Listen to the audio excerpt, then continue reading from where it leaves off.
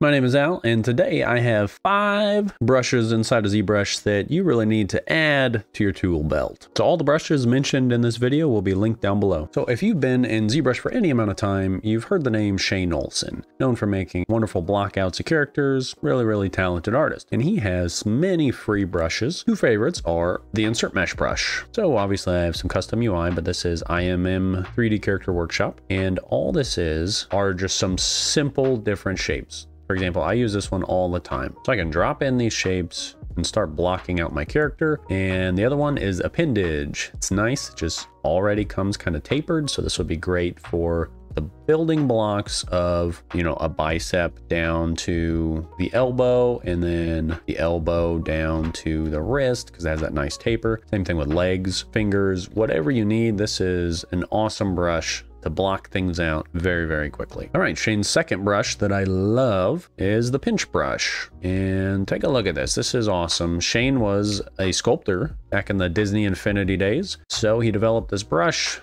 help him get that stylized look. So I'm holding Alt, then I can come in here and get this nice form. It's when I hold Alt like that, so it's doing that, or I can cut in just normally. This is what the brush does. So it really helps me define the forms in a very stylized manner. So if you're doing stylized characters, this is really the brush that you need.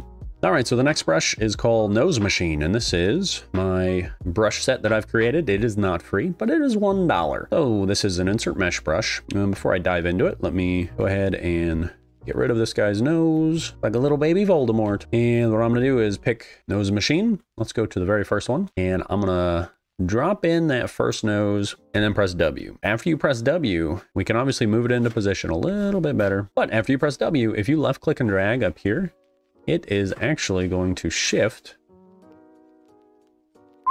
and cycle through all the options here, which is super powerful because on your character, you can visualize very quickly the different nose types, like, oh yeah, that is the nose for my character. Or you might say, you know what?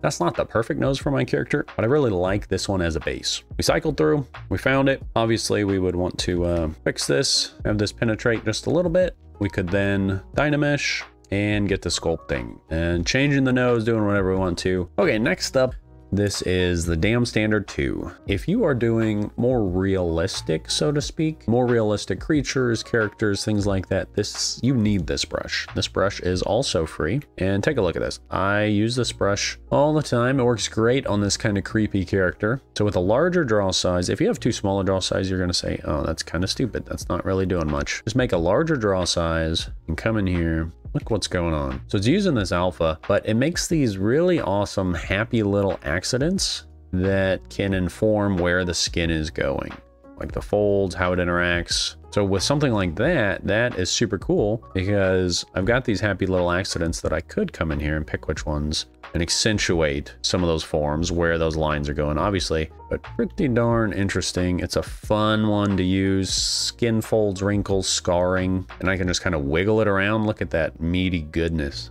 All right, the next brush that we're talking about today is the Move Elastic. Now, yes, this is a default brush inside of Zbrush, but I like it so much. Now the sculpt's a little bit far along to actually be doing this, but earlier on in a sculpt, I like to use Move Elastic with a big draw size just to like play with proportions, see if I need to change direction. Maybe I want these like really low, weird cheekbones with these droopy eyes. If you're doing like caricatures, things like that, you can very quickly alter your entire sculpt